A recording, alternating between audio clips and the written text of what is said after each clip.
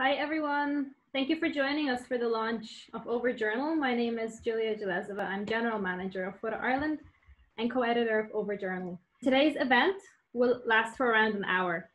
We'll kick off with an introduction of our guests, followed by a chat about the journal between writer and Over contributor Aidan Kelly Murphy and Over co-editor Ángel Luis González. Following this, there will be a discussion between Aidan and artist Heather Agyepong about her practice and latest body of work, Wish You Were Here, for closing with a Q&A. Throughout the stream, you're welcome to write your comments and questions via the chat. We'll collect these and do our best to address them either throughout the talk or at the end of the talk. Your microphones are all muted throughout the stream, and the stream is also being recorded, so other friends and colleagues that couldn't make it today can enjoy it in the future. So it's up to you if you wish to have your camera on or off. So I'm gonna hand you over to Aidan Kelly Murphy. Aidan Kelly Murphy is a photographer and writer based in Dublin. He has been the associate editor for Circa Art Magazine since 2019 and the arts editor for Thin Air since 2017. He's a contributing writer for Visual Artists Ireland and London's This Is Tomorrow, with his writing also being published by Paper Visual Art, Critical Bastards, and the British Journal of Photography. So Aidan, I'll hand it over to you. Thank you, Julia, and welcome everybody. So as Julia said, we're gonna have a chat this evening just about Over, and then we're gonna have a chat with Heather about her practice. So just give you a little, a bit of a bio on the two people involved. So Ángel is the founder and director of the PhotoIreland Foundation, an Irish arts organisation dedicated to promoting critical thinking and photography, as well as other visual mediums in Ireland, and establishing deep engagement and with the ultimate goal of broadening the visual literacy in Ireland. So the PhotoIreland Foundation manifests itself in many forms, from obviously the annual PhotoIreland Festival, which is in its 11th year this year, to the half-tone print fair, to their library project hub in Temple Bar, and of course Over, which Ángel, along with Julia, is the co-editor of. And Heather is a visual artist, performer, and actor living and working in London. Heather originally studied performance arts at Westminster College before studying psychology at the University of Kent, and then recently completing a master's in arts photography and urban cultures at Goldsmiths. Her practice is concerned with mental health and well-being, activism, invisibility, the diaspora, and the archive. Heather utilises both lens-based practice and performance art, and has been nominated for FOAM's Paul Huff Award twice, as well as the 2017 Prix Pichette and the 2018 South Bank Arts Breakthrough Artist Award, and this year was the Firecracker Photographic Grant winner. So as I said, we're in esteemed company this evening. So as I said, we're going to have a quick chat myself and Ángel, just kind of around Over, and then we're going to have a quick chat then, as I said, with Heather around her latest work, I Wish You Were Here. So Ángel, if I can kind of kick off with our kind of first question, might be a bit of a simple question, but one that might have a complex answer. Why Over and why now? Okay, it is a tricky question, but it's I suppose the answer is that it's been more like the process of a long period of rethinking what we do and how we do it, and trying to identify opportunities. You may think that we just came up with the idea of doing a magazine, I don't know, maybe in the last year, but actually it has been coming on for quite a while. In fact, I was only talking to Julia the other day about this. I'm going to share with you something very quickly. We had in 2010, we had this this idea of running what we called image-based, which was a magazine, pretty much portfolio type of magazine, focus on socio-politically engaged practices, I suppose. That cover was the work of Kutsana Ichirai, the Black president in 2018. But yeah, I think it is being a big jump between that and Over. And I think one of the good things of this process in terms of kind of looking at photography in Ireland and the needs of opening new spaces for conversation was having the time to reflect. 10 years is a long period of time. Yeah. It's a decade. And looking back and reflecting on how people talked to you when you started, when you finished college, how people addressed you when you were somebody coming out of college, and how people address you now, how people may use their positions of power in different ways. Do you realize about the structure of the art scene and, the politics around funding, it's sort of, I mean, that's sort of like just in this kind of bubble of the arts. But I think if we expand that to the sort of a social, the social context, of course, Ireland and the world has changed quite a lot. And having the time for us to get together and share the type of magazine or type of journal that we want for us to read, I think that was what took a long time, so I don't know if I answered the question, but the why. Yeah, I mean, the thing that struck me looking at, say, this year's festival is, like, this year's festival is obviously the on and the off theme, both through online engagement and then through offline engagement. And what really kind of struck me was that if we look at kind of the two of the biggest rises and maybe changes in photography over the last while, say since the lifespan of, say, PhotoIreland, has been the really increase in the rise of the photo book, which kind of mirrors the offline aspect and over itself.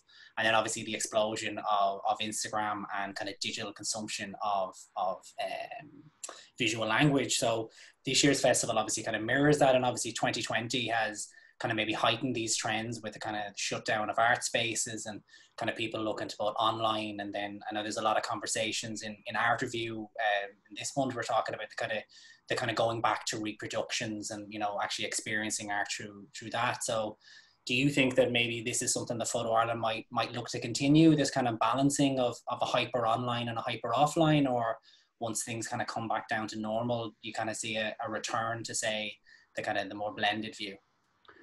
No, I think now that we have learned, we have gathered all these skills in terms of how to broadcast live, for example. Yeah.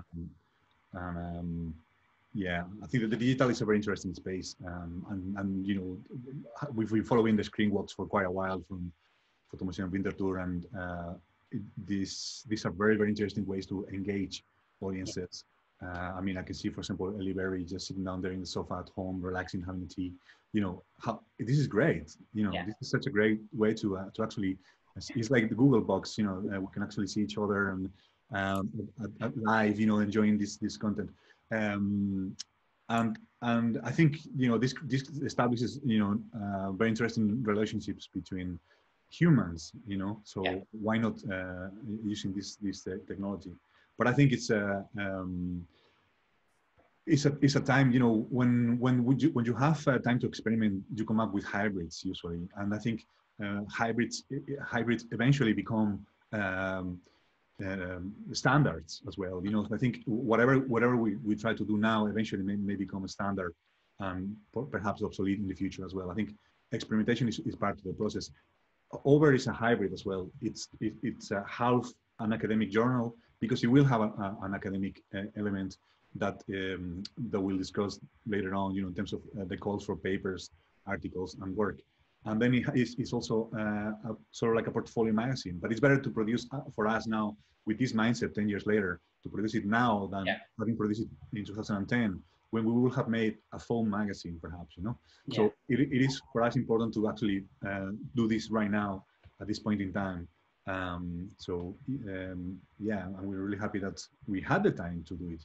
Yeah. To give us a nice segue into the second half of today's conversation, what kind of drew you to the kind of collection of photographers and writers that are featuring over, maybe specifically Heather's practice?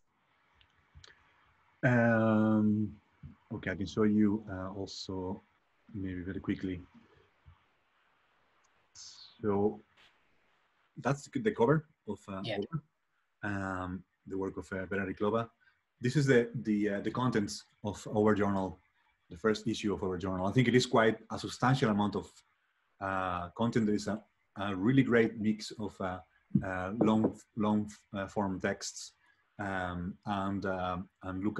looking at 3 portfolios of work, and a couple of articles on a number of artists, and an interview. it's yes, it starts with George Corber asking a very basic question in terms of criticism, which is also something that it brought us to mind, having with some reviews that we read about the festival not long ago, and kind of reflecting on really what does it mean to have to write criticism in the arts.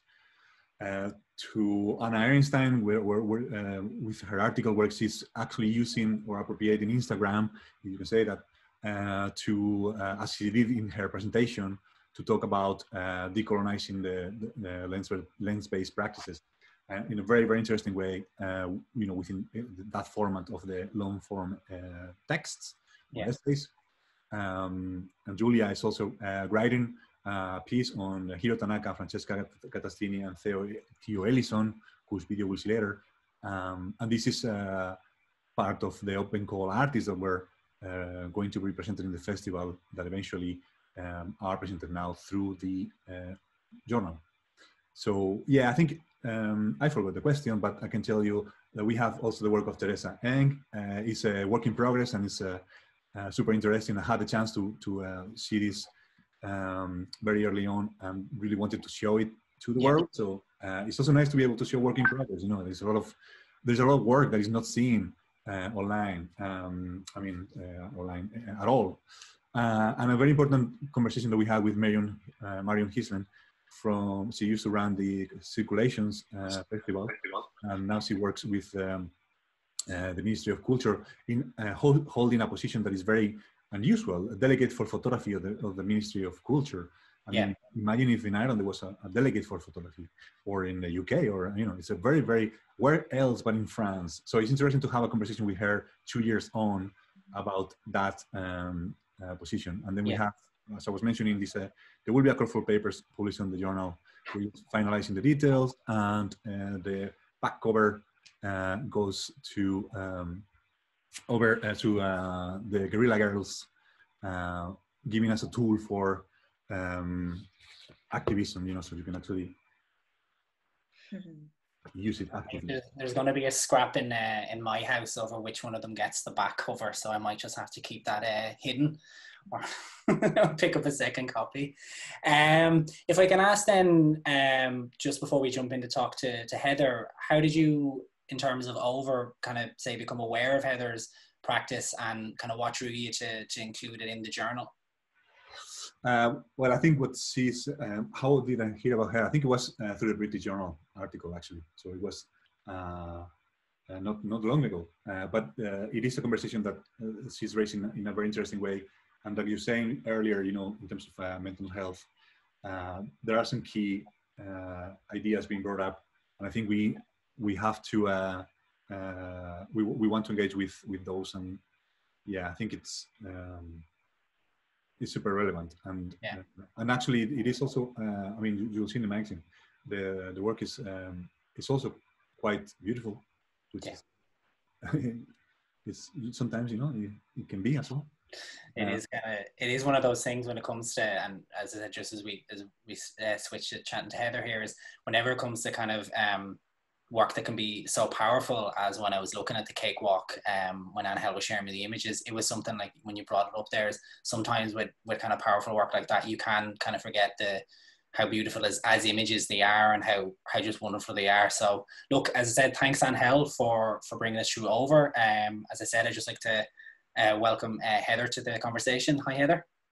Hello. So look, as I said, what really struck me, and I know we were chatting just before the call started, when I first kind of became aware of your work, there was this big kind of, I guess just ignorance is the only word I can really say when it came to the idea of what a cakewalk is, and its cultural significance. So I know Ángel is going to bring a few images, but I was wondering if you could kind of talk us a little bit through the significance of, say, the cakewalk itself, and its importance in terms of as a cultural signifier.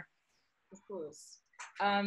So I came across the cakewalk like maybe a year and a half ago. I was reading a script and it said cakewalk, so I Googled it, and it just kind of changed the game for me. So basically the cakewalk, from what I know, is that slaves in plantations in the States mimicked their slave masters dancing. So on the weekends, these people will dress up and celebrate and do all the things, and slaves would oversee this and then mimic these dances.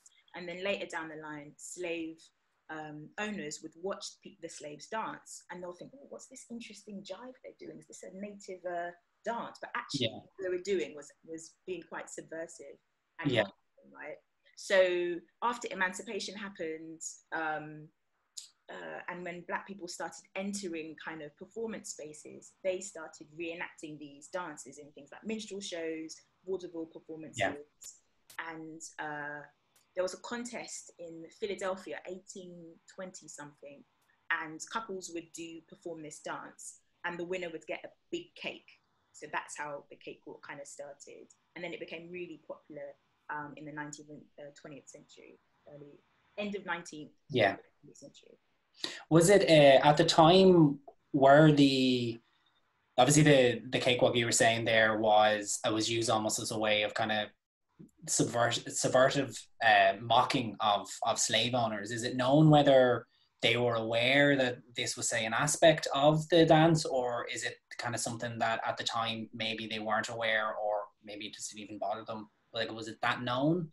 Like, the research is so murky. Like, I'm obsessed with this, right? So some people were saying they had no idea. They thought it was this kind of dance they brought from West Africa. And then when it kind of got into after emancipation and kind of Black people had a bit more agency, they started kind of decoding, is this us? But by that time, like, we don't care anymore. There's these Black bodies performing in this way, trying to be white.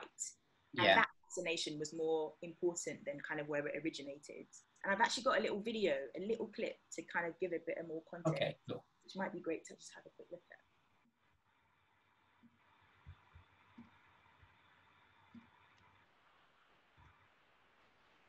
From the Library of Congress in Washington, D.C.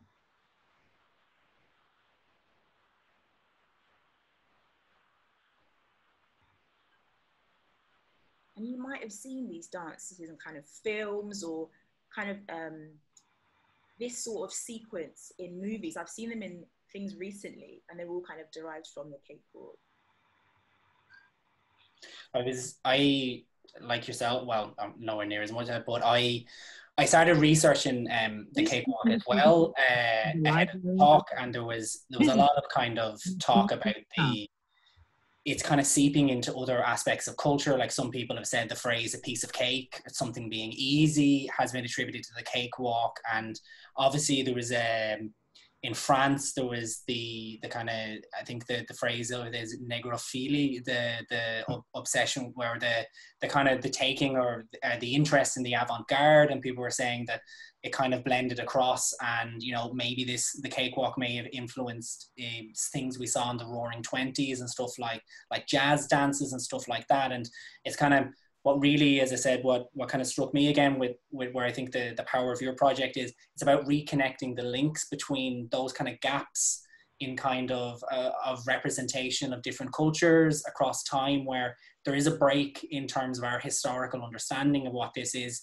and how your kind of project is kind of focusing on that. So in terms of, we kind of maybe jump into the project a little bit, how did it kind of come about with the team at the Hyman Collection?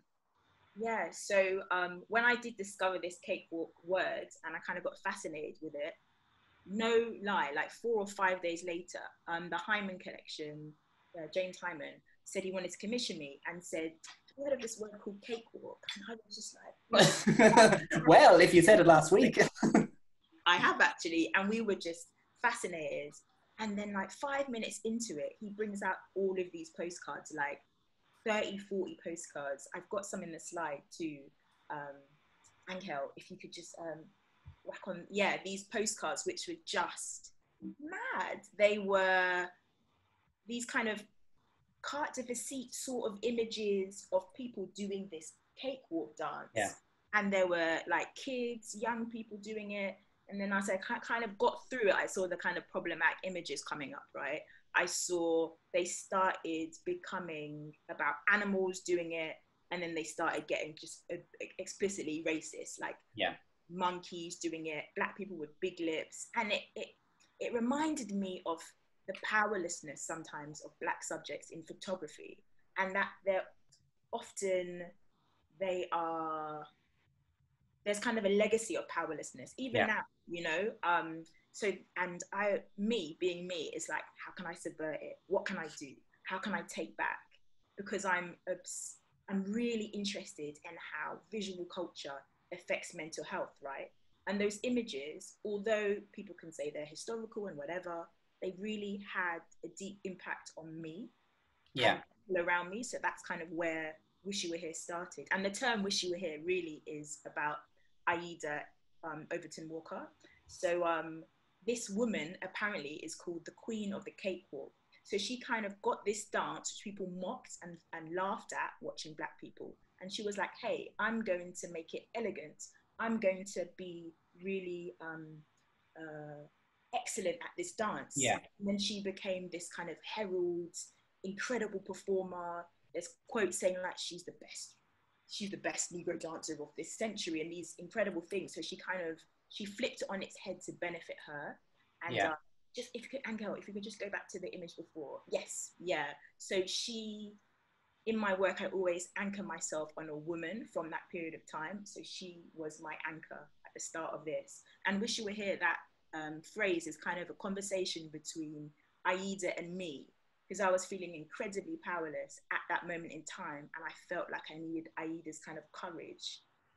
So I was kind of channeling her in the piece. I was really struck by that quote, and it's on the screen there. Unless we learn the lessons of self-appreciation and practice, we'll spend our lives imitating other people and depreciating ourselves. Obviously, when Aida was working at the time, there was a gap, or there was a mismatch between what she was allowed, say, the difference in her expression and her representation. So when it came to her performances, she'd almost have, you know, a lot more power in terms of her ability to depict her own culture, that she wouldn't necessarily have agency over the representation. And when I was looking at your work, I was kind of curious about how central in terms of that, like, lack of agency and the ability to apply an appropriate gaze. So how central was that in terms of highlighting that and then kind of maybe bringing that forward to kind of a modern kind of context and representation of Black culture? That's a big old question, Aidan. If I'm honest, what brought me to photography is that question. That is my kind of primary function of being an artist, is about gaze, agency, and power. So growing up, I felt like I never had that at all. I think a lot of my psyche or my beliefs about myself were very much consumed from visual culture. How Black people were presented, how women were presented, how working class people were presented. It was so bloody negative. And I'm very much a visual learner. So all of that seeped in and had really detrimental effects to my mental health and just the way I carried myself, how I spoke. There was so I really wanted, and Aida, if you Google this woman, she was saying can I swear? Am I allowed to swear? She was saying all sorts of shit. I don't know how she had the courage to just, there's an article of her just saying this is bullshit. You want Black women to look this certain way. Either they're very sexualized or you want them to look stupid. And those are the two forms. And I refuse that. So that sort of courage and power, I wanted to kind of encourage that in other Black women with the work. So it was very central into how I could subvert these postcards. So sorry, the cakewalk became postcards. People would send postcards with cakewalkers on, and it was a craze between 1901 and 1905. Loads of postcards were being sent of Black people just looking stupid doing the cakewalk. So that is what I wanted to kind of subvert.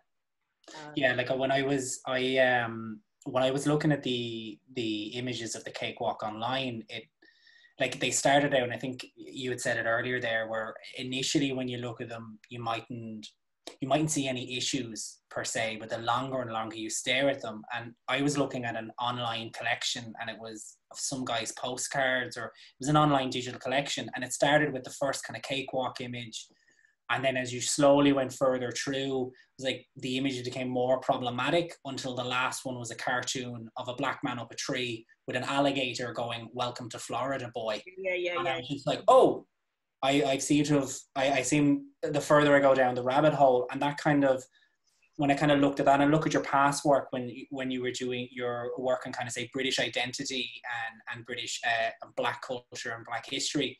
So I do kind of wonder, say, if we look at a kind of a modern context of it, what kind of, say, cultural representation, while, say, addressing, obviously, in the cakewalk, you're looking at the historical context, but your work always has a modern element. So what kind of things were you looking to, say, challenge on the modern aspect when you were looking and creating Cakewalk? Okay, I'm not going to mention any organizations' names, but during that time, I was asked to do a lot of stuff about race. I was like, the race girl, like, you're going to talk about your identity. And within kind of art spaces, it felt like being a woman and a woman of color, I had very limited parameters of expression. Things like, even if I remember I was doing a work around hands and cups, and I took a picture and someone was saying, what does this mean about race? And I was like, it doesn't, it's just my hands in a cup. Like, everything felt really loaded. Yeah. So I was just thinking, how can I turn the gaze around, or even hide the gaze? How can I just be like, sod you, this is for me? And like, if you see the work, there's a lot of, maybe we can go to an image now, Angel, I've been chatting. Because like we were saying there about focusing on yourself, what really struck me is any kind of character that is in there is shown off screen. So we've got an arm coming in. It's other depictions of other individuals are very much out of frame or slightly referenced. So I think there's one coming up of where I think you're pulling someone in, and it's kind of, it really seems about like reclaiming the personal and reclaiming, you know, your representation of you as an individual. And there are multifacets to that, but its core is you as an individual. Yeah. I think if we go back to the first one, I'm not going to reveal the secrets of the images, but Rob This England was basically Aida. She performed the cakewalk at Buckingham Palace and taught royalty the dance, which I find flipping hilarious, because it's kind of like, this is you, but I'm taking this thing. And I felt like there was a lot of conversation when I started thinking about this project around reparations and about what is mine, and kind of like ownership. For example, places, buildings which have been built from slave money, essentially. Those kind of cultural spaces, I've always felt quite excluded from them. But actually, how can I take ownership? How can I feel like this is mine? Yeah. You know? So that was kind of I was having conversations with myself around ownership. And also, just the next slide, Angel, yes. Also about political manipulation around what does it mean to be a person of color, and being told by your prime minister that you're a pickaninny. Like, what does that mean? What does that do to me? And what are the kind of mechanics behind that manipulation? So, example, you see a lot of politicians do this kind of, what are they called?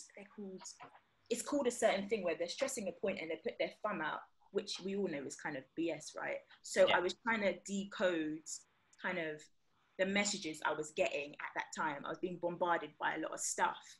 And this whole thing about feeling like I couldn't rest being an artist, because at that time, if I didn't have a commission, I wouldn't make any work. Because my work, you see it, I need people to help me.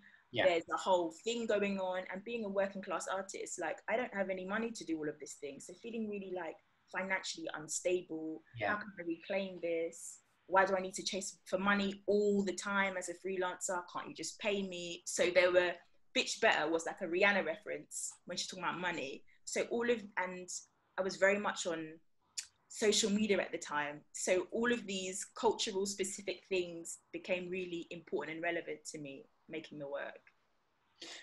Speaking there about, I think there's a phrase that I saw that you use, which is talking about the consumption of negative visual culture and its effects on mental health. And obviously, if we're looking at kind of saying modern kind of meme and GIF culture, there can be representations in that are absent of any kind of signifier or maybe a context. So I wondered if you could kind of maybe expand a little bit on what you mean by, to say, the consumption of negative visual culture and any impact it could have on mental health. I think meme culture, there's a lot of like depictions of Black women, and the black women are either like overweight, look silly.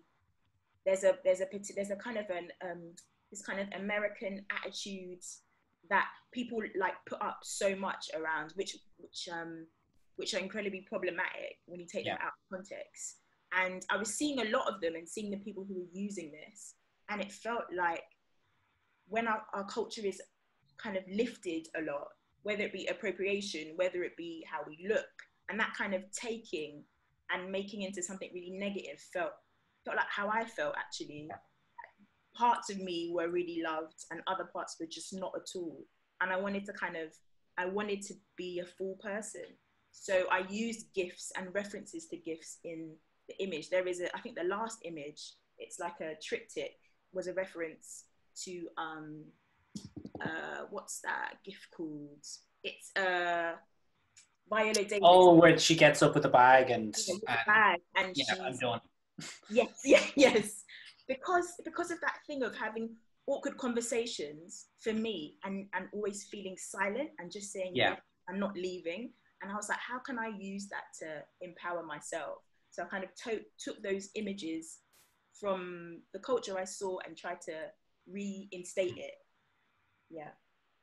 You've been very honest with your own mental health and the champion of self-acceptance, which again is something that Ada was a champion of as well. So I just wonder, if we look at, say, the personal first, like how do you look to kind of channel that self-acceptance through your practice? And then if we look, say, because I know you've talked about that a little bit, if we step outside it, how do you view photography's ability to do this at a kind of, say, a wider community level? I think thinking about the last question, I think there has to be a level of responsibility when you're taking pictures of people outside of your culture, because it just happens so much, right? We were speaking about this before, someone goes to community, takes these images, kind of presents it as objective, but saying it's subjective. And then there's a whole narrative for that community or those people. And I feel like there always has to be a level of self-reflection. Even if it's documentary photography, I think with everything, there has to be a level of self-reflection of how your stuff has impacted the photographs you're taking. If we can, yes. I was going to say, sorry, if there's anything, I'm not going to say we're going to turn this into cultural representation 101, but if there's anything that you could give to other kind of, say, photographers and other artists in terms of, is there any kind of stuff that you've encountered with other artists where you've kind of like, if you had just stopped and asked yourself like these kind of questions, maybe we wouldn't have encountered this kind of situation? I'm just wondering if you've any experiences around that you could maybe share with us on the call. Definitely do. So I did a project in 2015 called The Gaze on Agyepong. Basically, it was a place in Ghana where I'm from, which was heavily photographed. You can Google it. It's like a huge e-waste dump site, right? But it's been depicted by so many famous photographers, right?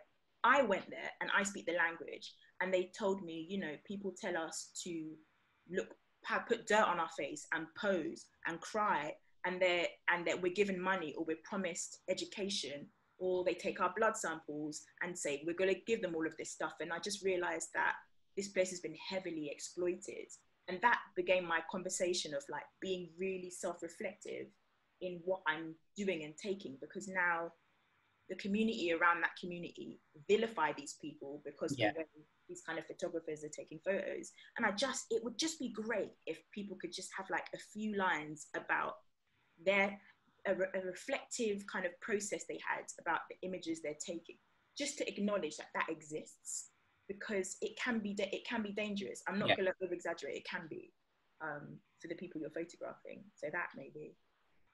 Yeah, because I remember there was there was a BBC documentary, and I can't remember the presenter who went there and spent time there. And it really, because I'd seen the images, and the photographer's name escapes me now. I think is it Peter Hugo, I think, the South African photographer who has represented Black communities in Africa quite a lot through his imagery.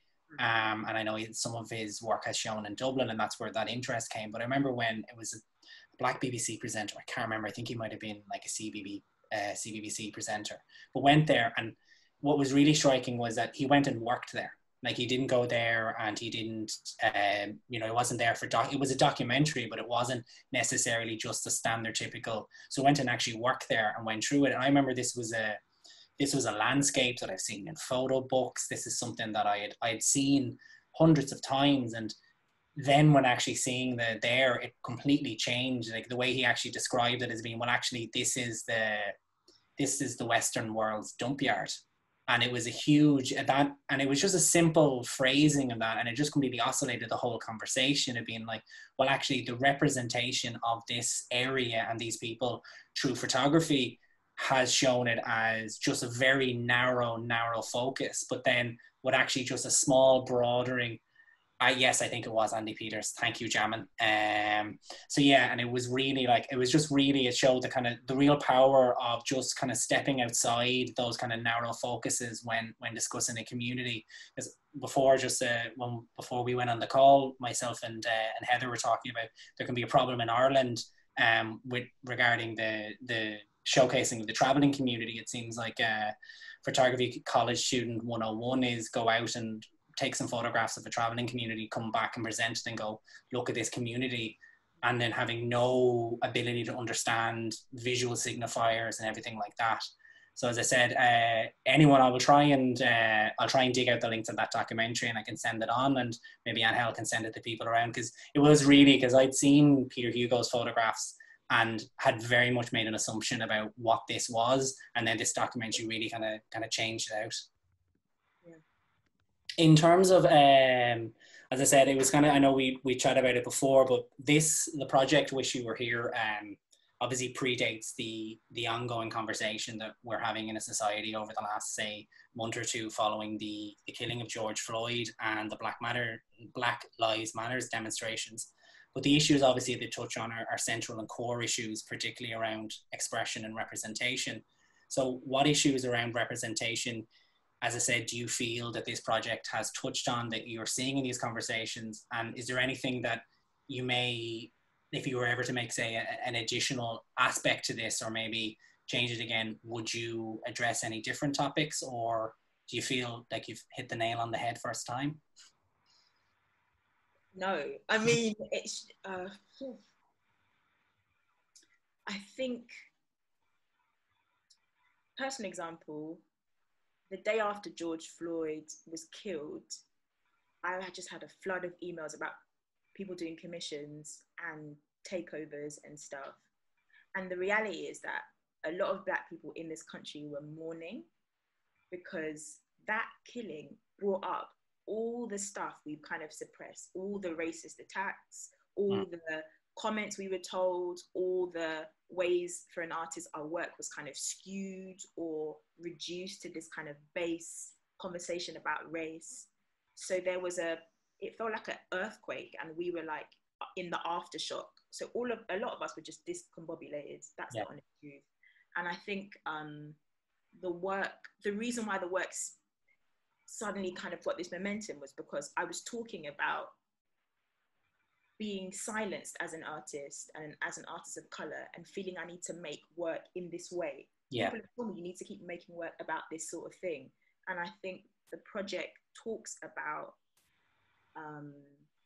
that kind of fallacy, that kind of, that if you play up to this thing, like I need to make work or create work in this way, you'll be exhausted and you won't feel authentic, and it won't actually be your work. It will be kind of a combination of other people's. So when I made this project, I was just like, F it, I'm going to do whatever I want to do. So I think the project talks about agency a lot, and this kind of idea of you actually have your own age. You can do whatever you kind of Yeah, yeah. Do you know what I mean? You can do whatever you want to do and not feel like because these museums are commissioning you in a certain sort of way, you have to stick to that. So that's kind of what the project's about. And also mental health. Like during that time, Aidan, I was a total mess. Like I had deep anxiety. I was like, I felt like I just wanted to please people within the art world. And the project was just to kind of like, I'm going to do whatever I want to do and be really honest and I'm going to shout about it. I'm not going to code it in a weird way. I'm going to be really honest about how I'm feeling. So, yeah. Did you find like instances of people kind of say institutions, again, I'm not looking for, you know, not name and shame here, but like, did you find or the situations of people being like contacting you going, oh, we're going to go chat to a Black artist right now, so we'll just give, how are you doing, what's the, hey, how are you, and I know we ignore those 6 emails, but like, you know, we put a black square up yesterday because I think I noticed, I think I saw a stat which was there was 26 million black squares put on Instagram, but there was only 12 million signatures to petitions to actually change legislation. So there's this huge gap between I want to put my hand up within my peer group to show that I'm aligned with these causes, but actually the thing that would probably take the same length of time, but I'd actually have to, you know, put my name and maybe lend my agency and my kind of lend my position of privilege, I'm not actually willing to go and do that. So I just kind of wondered, did you notice that in terms of you were seeing stuff in your feeds that you're kind of like, nah. I mean, guys, if I could tell you, oh goodness, like recently, there a big retailer said, Heather, we want to put on your work. We've got no budget, but we would love to put on your work. Like, it's just been so, I would rather people do absolutely nothing than do stuff. And I think what's great is that I don't really like call out culture, but people are really being held accountable. And I feel personally that if we talk about representation and anti-racism, it really does affect other marginalized groups. I genuinely believe that. I don't think it's just like, once we sort out the thing with the Black population, it's just that. I think it will feed into everything else. That's why I'm so passionate about it. And photography, man, it's just, visual art has just such a profound effect on people. That's why people are screaming about culture right now in COVID, because people have realized we desperately need this thing. But we also need to, if you love something, you always want to critique it and make it as best as possible. So this conversation just seems really overdue. But people are being held accountable, which is great. Yeah. I think, like, when I look at your CV, your very impressive CV. Not one but 2 Paul Huff nominations. Like, I know I said it at the start, I'll just repeat it for anyone who's here. But I look at, say, your educational background, and you had started out in performance arts, and you are an actress as well as a visual artist, and then you moved on to psychology. Like, your practice and the way you speak about your practice is incredibly admirable.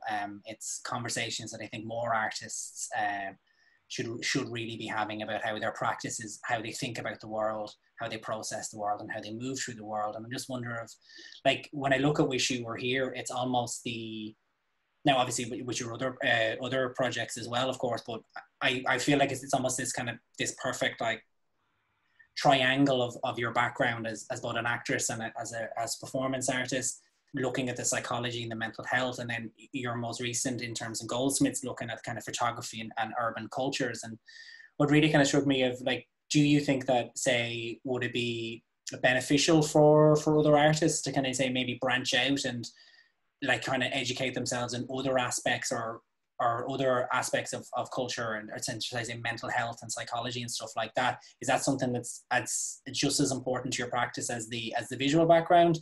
And it would be something that you maybe would recommend to other artists to kind of not just focus on visual culture, but look at other kind of sociology aspects in terms of their projects? It's tricky for me because I really fell into photography. So the honest truth is, when I was 19, I kind of was I reached a point in my mental health which was quite dangerous. So I was just kind of to look after myself. I was 19 at university. I went onto the Jessup's website and bought a 550D, and I just bought a camera and I just started taking photos because I just wanted to focus my attention on something.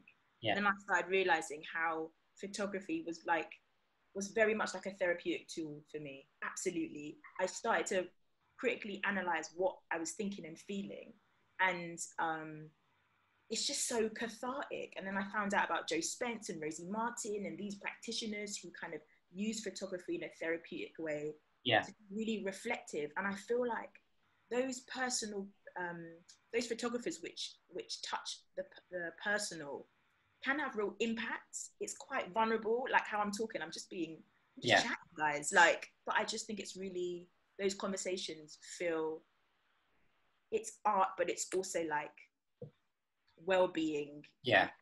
So it's I think maybe people don't see photography as a kind of cathartic method, but those properties have been incredible for me. So I would deeply encourage it, even if you never show anyone the work. I think it's really important, actually.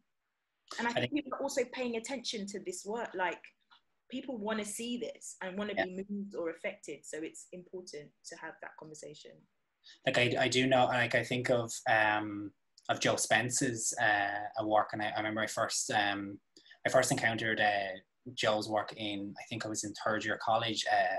A friend of mine was doing their thesis on it, and it was just completely struck, because it was hard. Like, at the time, it was like, wow, this seems really like groundbreaking in terms of the processing of what she was going through, obviously, and then what her family was going through, and then it almost felt like she was creating a personal record for herself, but also a record of women who have gone through cancer in the way she had, and then kind of realizing that actually this was like the time period as well of 25, 30, well, obviously 30 years ago that she was making it as well. And it kind of really, really jumped out. And it's like, it's really, I can't stress, as someone who's had challenges and struggles with his mental health in the past, and who has used photography as an outlet for that, like, but then realizing that it's not really something that we talk about. I just, I have no question here. I just really want to say like it's an incredibly, like, it really is like a really heartwarming and like really brave and honest thing. And it genuinely is a real pleasure. And it's really exciting to see artists who we all know go through these thought processes when they're making the work, but maybe don't necessarily want to kind of put that aspect out there for critique. So again, that was, again, no question. I just really want to say that was a really powerful thing. And this is something I really enjoyed about like looking through your work and looking through your past work about the representation of Black Britons, that way, again, stuff like that, like those kind of challenging those and like really putting, again, it's a bit cliched, hard on the sleeve. I know we're kind of getting close towards the wonderful Q&A time, but I just wondered in terms of just to kind of to round out of like, are there any, I know you'd obviously maybe said it there that you wait for a commission, but is there anything in the pipeline at the moment in terms of like, when things return to normal, wish you were here being displayed in a physical aspect, or any kind of plans to continue, or just see what's on the horizon? There's loads, but I don't know if I can say it. There will be a show in November in England, and north, south. We'll get there. 20 questions. I feel like I'll get in trouble. Yeah, okay. I don't know, but yeah, that will be happening in November to February. Yeah. And I'm doing a brand new performance art piece, which I'm so excited about how trauma lives in the body, and it's about healing. And it's going to be kind of an immersive performance with images from this new body of work. November to February too. So I can't wait for that. So that's happening, which I'm stoked. Oh, excellent. Yeah. We've reached the Q&A section. So I wonder if to kind of maybe open up to the audience to see if anyone had any kind of questions regarding Heather's practice, or even in general to Ángel over. Don't all rush at once. While somebody comes forward with some questions or notes, maybe I can share with those that are joining us today the the layout that Heather and I worked on in relation to Over. Can you see it there? Mm. Okay.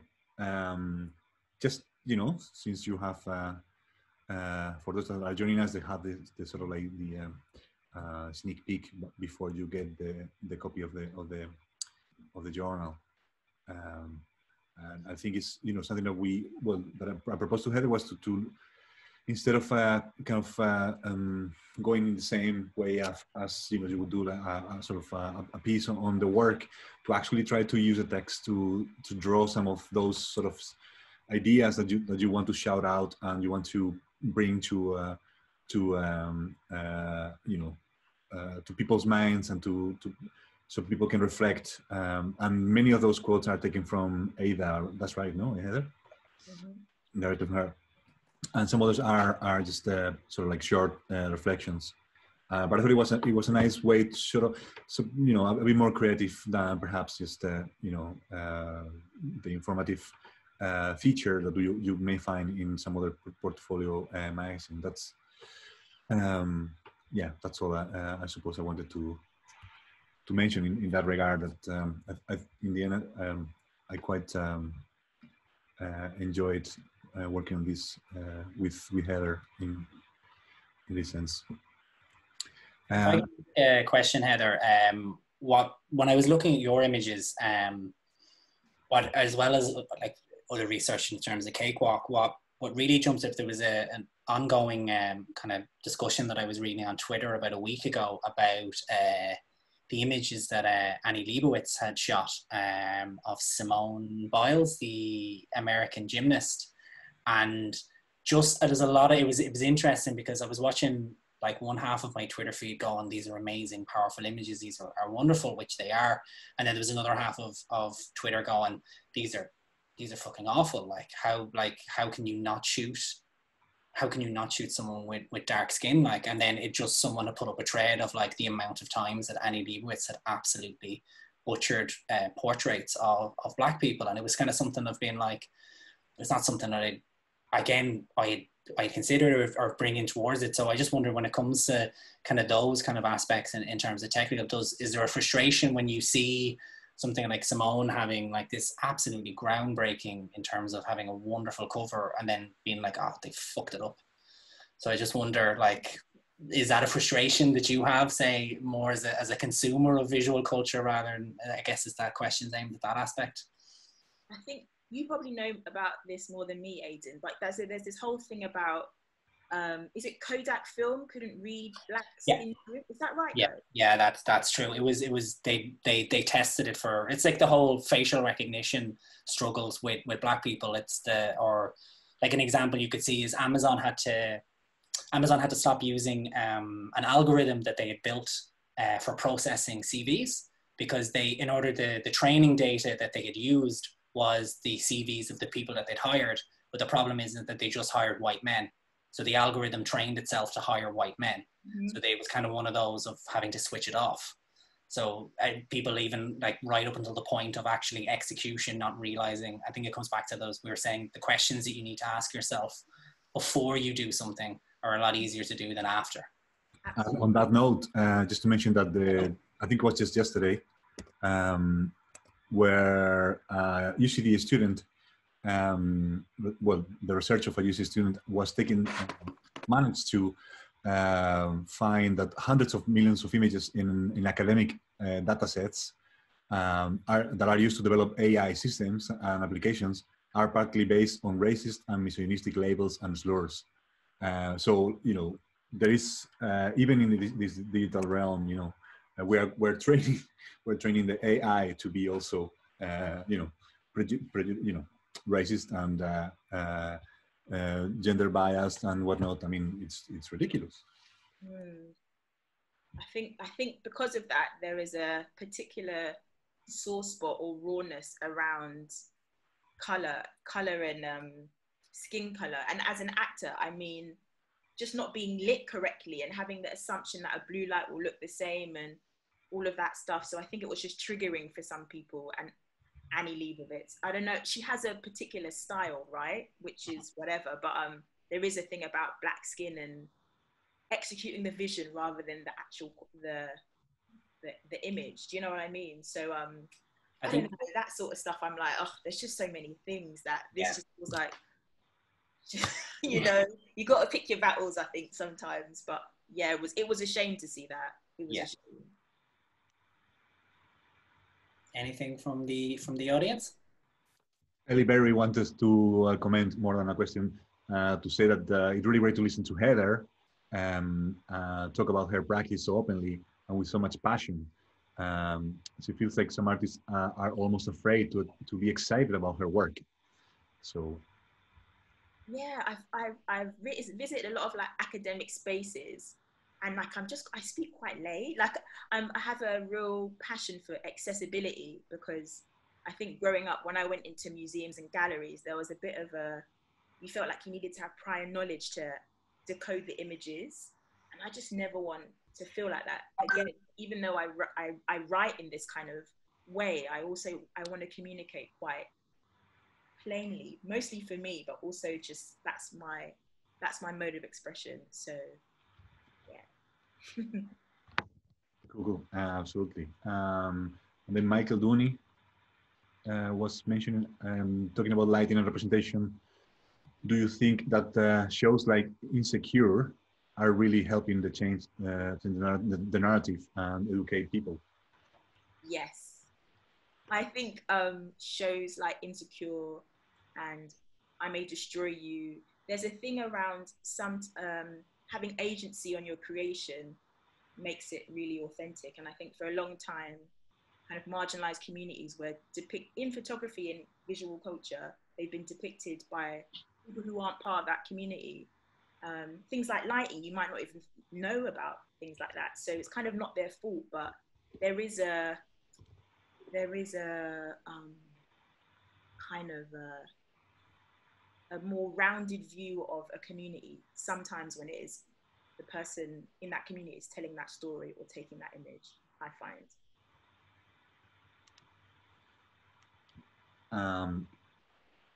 Just read another comment there. Janet Bilbro says, thank you, Heather, so forthright and inspirational. Thanks. And Aidan Kelly just shared in the chat the link to the documentary, right? Brilliant. Yeah, and whoever said correctly that it was Reggie Yates, it was Reggie Yates. So it's from it's online. So it's Reggie Yates spending a week as he goes into there and kind of works and looks at the structure in terms of, you know, how you start out, and then kind of it also looks at the kind of the power imbalance and the power structure and race in there. So again, it was a really good documentary in terms of kind of, I think what would be really good would be, I could recommend someone, because what I did is I ended up watching the documentary and then I went straight after I finished it and I looked up Peter Hugo's work and just reevaluated it again afterwards. So again, a really good documentary. You can just Google BBC documentary Reggie Yates and it'll come up in case anyone isn't able to copy the link. I think we should probably leave it there, Aidan. It's going to be 7 p.m. Do you want to? Yeah. I just want to. I think we should just wrap it up. And I want to say thank you to Aidan, Heather, and Ángel, and everyone who took the time to make us. Just to say that Overjournal is available now to purchase online at overjournal.org. Or if you're in Dublin, you can come to the Library Project and grab your own copy. And before anyone goes, I just want to bring your attention to 2 final events of this year's PhotoIreland Festival. You can currently switch to 2020.photoireland.org to view a screening of a video piece, Evolved Display from the artist Theo Ellison, whose work is also can be found in the first issue of Over. The piece is 4 minutes long and will be presented for only the next 2 hours. Evolved Display uses video and computer-generated imagery to explore the relationship between artifice and display within image making. In drawing parallels between image making and the display behavior of birds, the film looks to peer beneath the veneer of its own romanticism to deconstruct those destination points of art we call the show, display, performance, or exhibition.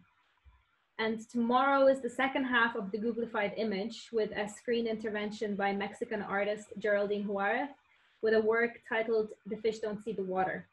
You can find out more about the work and book your free ticket via the PhotoIreland Festival website at 2020.photoireland.org. So thank you again. And yeah, we'll see you soon. Thanks very much, guys. Thank you very much. And I had to read thanks to all these people. So perhaps it may be a good way to invite everybody to leave slowly. But while you are leaving, I'll tell you that Overjournal is a project by PhotoIreland, and the issue was made possible by 75 people. Okay, I won't read the names, but it was made possible for thanks to the kindness of these 75 individuals, and also the patronage of our PhotoIreland patrons. And there is a long list of contributors and supporters to the journal, but the artist features in this issue 1 of Overjournal are Becks Butler, David Farrell, Eva Kruger, Francesca Catastini, Garry Loughlin, the Guerrilla Girls, Heather Agyepong, Hiro Tanaka, McGuinness, Shia Conlon, Teresa Eng, Theo Ellison, Vera Ryklova, and Yvette Monahan. And the texts are by Aidan Kelly Murphy, Alison Nordstrom, Amelie Schull, Anna Ernstein, Benedetta Casagrande, Duncan Woolbridge, who was with us today in the session, Eric Bruns, Gloria Yorzabal, who mentioned, by the way, just earlier, so many interesting subjects have gone through. Thanks so much, Heather, Angel, and Aidan. Viva PhotoIreland. Okay, thank you very much. George Kohlberg and Julia Jelesova, also with the text, Natasha Christia, and Jeanine Head. And then the interview with Marion Hislen. I think it is quite a lot of work, and it's our first journal, so we hope you like it. It is a great opportunity to work with artists like Heather, so we are super delighted. And yeah, we thank you everybody for your support, and we hope you enjoy now Theo Ellison's video, which is live in 2020.photoireland.org.